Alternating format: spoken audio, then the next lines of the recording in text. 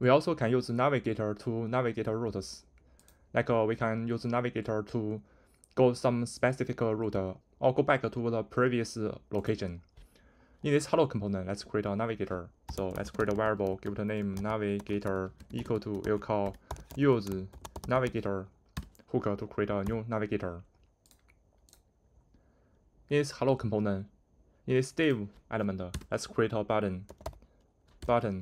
Let's add an on-click event to this button. On-click, move.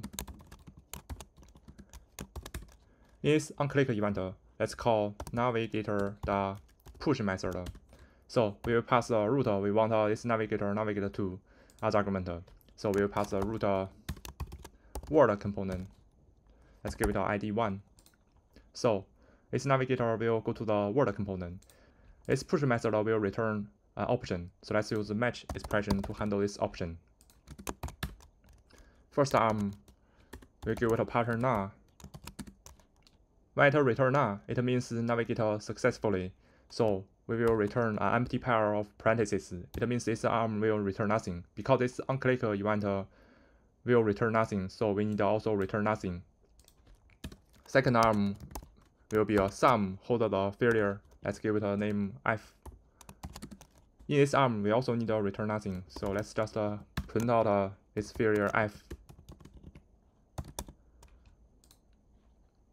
Let's add a content to this button. Go to the word. Let's go to the word component. In this word component, let's also create a navigator. So let navigator equal to use navigator. Let's create a button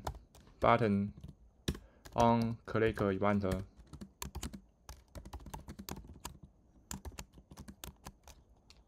This time we will call navigator the go back method. This go back method will go back to the previous location. So when we go to this word component from this hello component, then when we click this button, it will go back to the hello component. Here should be comma. This go back method will return nothing. Let's add a content go back to this button.